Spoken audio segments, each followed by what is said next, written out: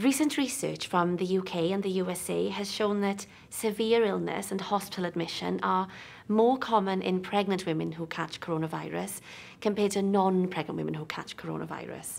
This is especially the case in mums in their third trimester. But I'm young, fit and healthy, so the overall risk to me is still very small, isn't it? Age is definitely on your side because you're under 35, but it's important to think about baby now too. The research is showing that stillbirth is twice as likely in pregnant women who catch coronavirus compared to those that don't, and their baby is twice as likely to be born prematurely, which can affect their health long term as well. It's horrible, but we have seen it happen in Wales, mainly in unvaccinated women. Research involving more than 40,000 pregnant women shows that having the vaccine does not increase the risk of miscarriage, stillbirth, or preterm birth. Really?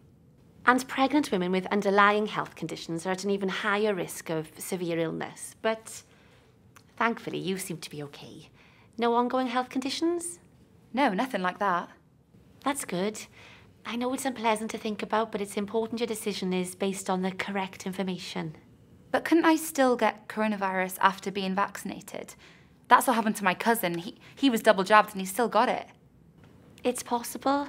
Nothing is 100%.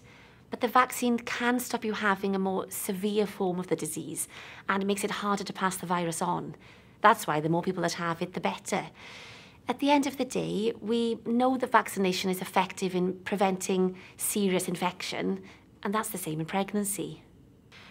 The risks we're talking about are generally quite small, but the way I see it is it's safer to have the vaccine than not to have it.